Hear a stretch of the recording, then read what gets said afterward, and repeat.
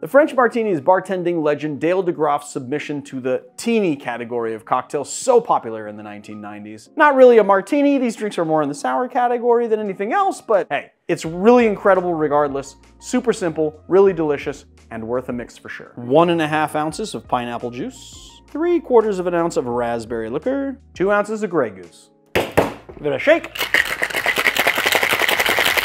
Amazing foam, look at that. Well, you got that pineapple and that raspberry popping right through, and then you've got the body of the cocktail just being brought up by the vodka. And you know, quite honestly, for a drink that doesn't have a sharper form of acid in there, like a little 1/4 or 1/2 ounce of lime juice, it is surprisingly well balanced.